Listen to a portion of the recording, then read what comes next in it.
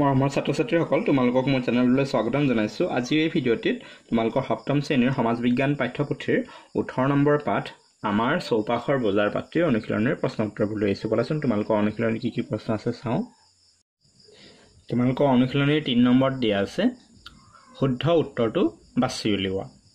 ক গ্ৰাহকে বস্তু ক্ৰয় কৰে। কাৰ পৰা গ্ৰাহকে বস্তু ক্ৰয় কৰে?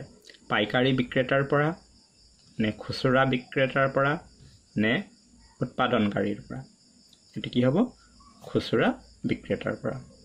ক বস্তু এটা কিনা দামতকৈ বিক্ৰী দাম বেছি হলে ব্যৱসায়ীজনৰ কি হ'ব?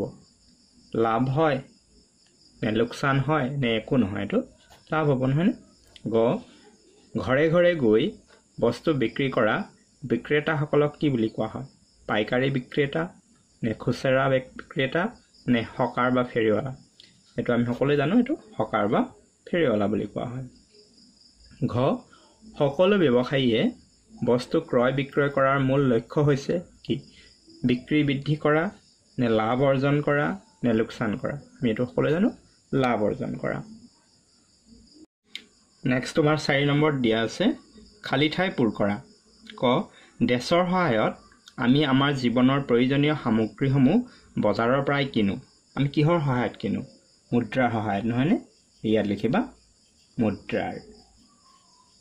আমি মুদ্ৰাৰ সহায়ত আমাৰ জীৱনৰ প্ৰয়োজনীয় সামগ্ৰীসমূহ বজাৰৰ পৰাই কিনো। খ বস্তুৰ পাইকাৰী দামতকৈ খুচুৰা দাম কি হয়? বেছি হয় নে কম হয়? সদায়টো কি হয়? বেছিয়ে হয়। বেছি লিখিবা।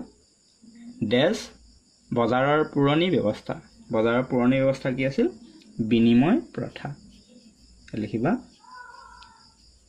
বিনিময় প্ৰথা। ঘ উৎপাদনকাৰীৰ পৰা ডেছ বিক্ৰেতাই সৰহ পৰিমাণৰ বস্তু ক্ৰয় কৰে।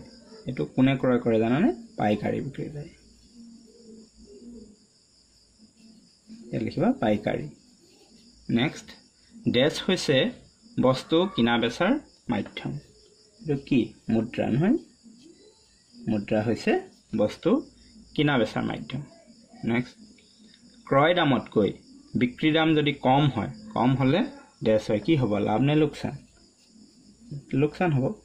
ইয়াত লিখিবা লোকসান।